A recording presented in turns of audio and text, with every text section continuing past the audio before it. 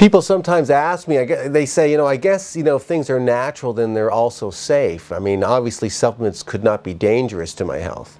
The truth is that there are some supplements that can be quite dangerous, and I want to point those out to you right now. Let's just go down the list. The first one that comes to mind for me is ginkgo biloba. Now, ginkgo biloba has been shown to help preserve memory and reverse memory loss in people who get older. But ginkgo biloba is also a very powerful anticoagulant. People are showing up in some of the case studies that we have with bleeding disorders, bleeding into the brain and behind the eye and into internal organs on ginkgo biloba. So if you're going to be on ginkgo biloba, you have to have that monitored.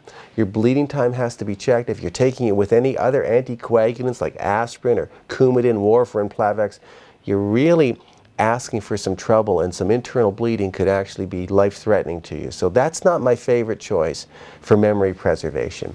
Same is true for garlic. People taking garlic extract have shown up with bleeding disorders into the brain, into the gastrointestinal area, especially if you're taking an aspirin or Coumadin, warfarin, other anticoagulants or anti-inflammatories, then you're putting yourself at risk for internal bleeding. Be very, very careful with garlic. If you're going to use a form of garlic, make sure it's kyolic garlic, because that'll at least not have the same risk of causing gastrointestinal bleeding. And then there are women that, to manage menopause, they use angelica species, dong quai, or red clover, or isoflavones, or they use licorice root. And even though that can manage menopause or even PMS symptoms in women, those herbs contain coumarins. Notice how the name coumarin and the drug Coumadin sound very similar. And Coumadin, of course, is a powerful anticoagulant drug. Coumarins are also very strong anticoagulants, and using those herbs can actually set you up for a very serious internal bleeding disorder. There are better choices. If you want to manage menopause or PMS naturally, you shouldn't be using those herbs: red clover, angelica species, dong quai, or licorice root. And then there's the case of kava. There's an herb called kava that's been used just for general sedation, to decrease anxiety, put you in a more mellow state. But I'll tell you, kava is now strongly linked to liver failure and liver disease, people requiring liver transplants. So please do not use the herb kava.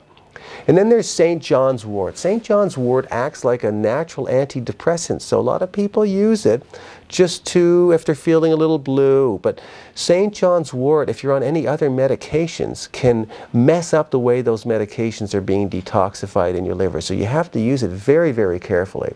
Even if it's a woman who's on the birth control pill and she uses St. John's wort, it actually speeds up the detoxification of the pill and she loses the contraceptive effect.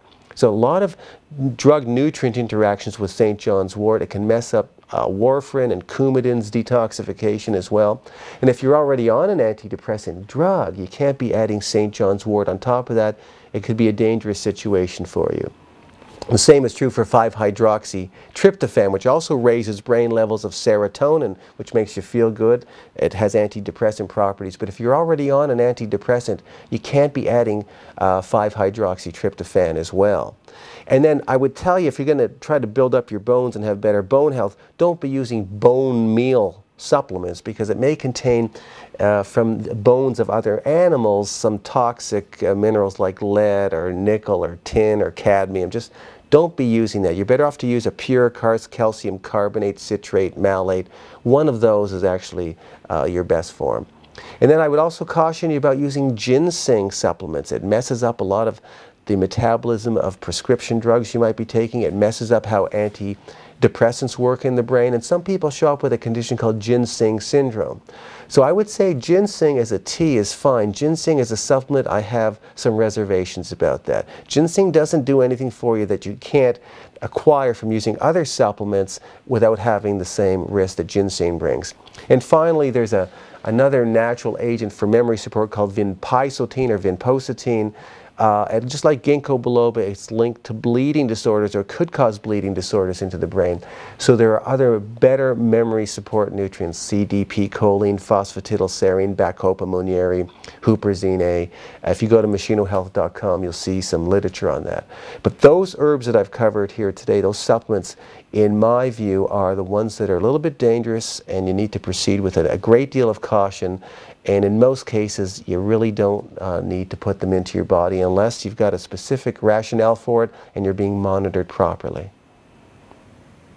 You know, if you enjoyed this video and you felt that you got some meaning from it, then I would really strongly recommend that you go to meschinohealth.com and you can sign up for my newsletter so I can coach you on an ongoing basis. As I review the scientific literature from around the world every month, I send out, you know, a little weekly message like this that brings people up to date on the latest things they should do so they know how to look after themselves properly. You'll also see how you can get a free download of my book called the Meschino Optimal Living Program, 7 Steps to a Healthy, Fit, Age-Resistant Body. It's a book I believe everyone should read. So you see how you can get a free copy of that when you go to meschinohealth.com. So hopefully we'll have a chance to meet again, and I'll be able to provide you with ongoing lifestyle coaching that's going to be meaningful so you can have a highly functional body and mind for the longest period of time.